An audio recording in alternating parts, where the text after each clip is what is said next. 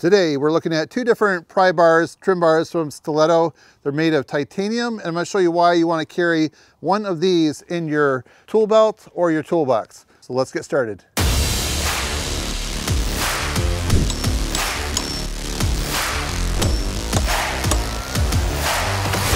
So here's my old trim bar right here. It started to rust a little bit. I painted it.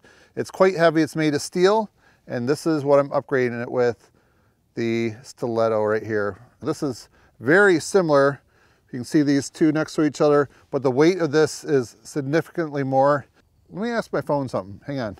Hey Siri, is titanium stronger than steel? Titanium is stronger and lighter than steel. Although lightweight, titanium is stronger than steel. With more than 30 different grades, it is stronger. Okay, thank you.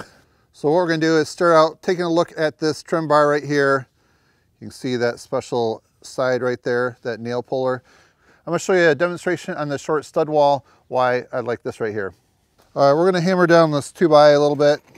I tested a framing nailer on top of here, so we're going to put a fresh 2x on top so I can demonstrate some things. So this is the new Tie-Bone 15 framing hammer right here. If you haven't checked it out, it's brand new and it has replaceable grips. I do have a video link to this if you're interested in it down below. That video just went live a little over a month ago.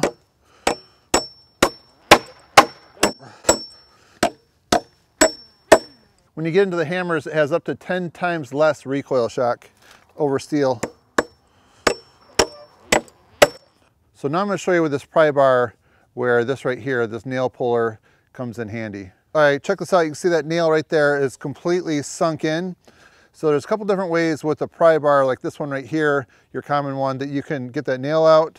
So you could do this number right here. You could hit the back side of this to dig it out, like this right here, watch. Then you have to pry it. And you can see how I tore that up pretty bad. So the head of a 16 penny nail is a little bit smaller than this right here. So you can just see what we're going to do. Put it right over the top and hammer a few times. And if you can check this out, it just makes a little dimple all the way around it. We have to give this a couple whacks right here to get underneath it a little bit. Pull down. See the nail it's pulling up. Nice and neat. So then you can just go ahead and pull on this. And the cool thing is, if let's say that's really embedded in there, you can use the hole right here. You can put that through right there, and then check this out. With one arm, working smarter, not harder. So you can see if you're trying to keep it neat, that's much better right there. All right, so take one last look. There's the first one right there. Here's the second one. Definitely give it a thumbs up. I have a little more information to tell you on the 11.5-inch claw bar right here. So let's get the weight on it, according to my scale. Okay, I have it zeroed out, and it's 8.1 ounces. Now let's take a look at the steel one. So this one I think is slightly different in length. So this is 11 inches long. It's not even as long. 12.3, so yes. You really notice the difference with these two right here.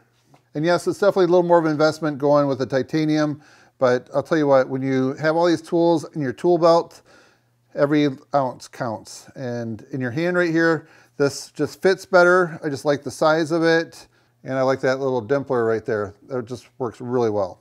So one of the things that happens with the steel claw bars is after time, after you're hitting it right there with your steel hammer, it's gonna start to mushroom on the other ones, where this right here is gonna last 3 times longer. I'd say it's definitely worth it. This really is the go-to. So this is going to definitely live in my tool belt. So if you're interested in finding out more about this right here, I do have a link down below to the Home Depot.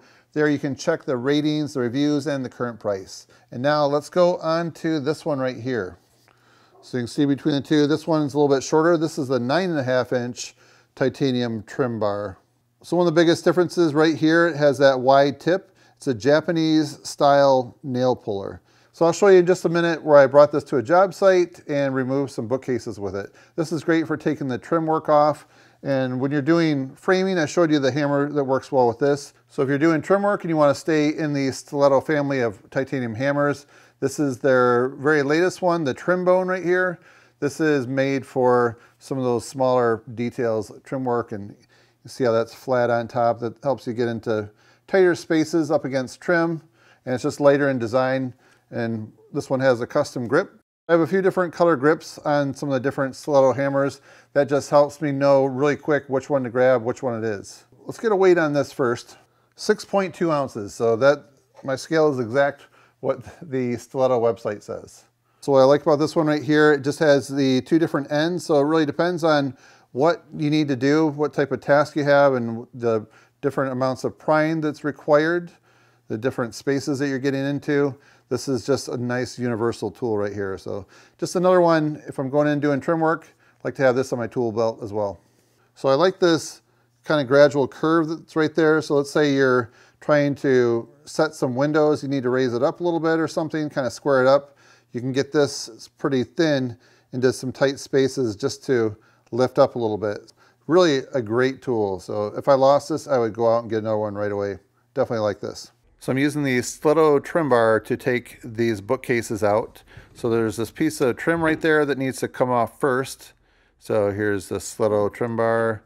You can just see how I can get in behind the trim between that and the bookcase and just start prying it a little bit just to get it started, kind of going up and down.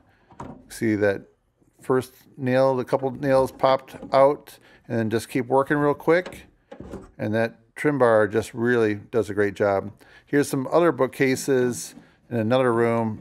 These two are joined together, so I have to take this piece of trim off right there in the middle. You can just see, in just real brief few moments, I can pop that trim off and then go about my way getting the rest of the bookcases removed from there. And I have the other end right there. You can just see the trim bar. I can use that for additional leverage. All right, so now I'd like to know what you think about these two different pry bars right here. Have you tried a titanium one? If so, let me know what you think. If you have any questions, something I may have left out, let me know about that as well too. If you're not too familiar with stiletto tools and want to see a few more videos on it, I do have a short playlist right here that you can check out. And then if you also want to subscribe to my channel, you can do so right there because I got a lot more videos coming out soon. That's it for now, friends. Thanks for watching. See you next time.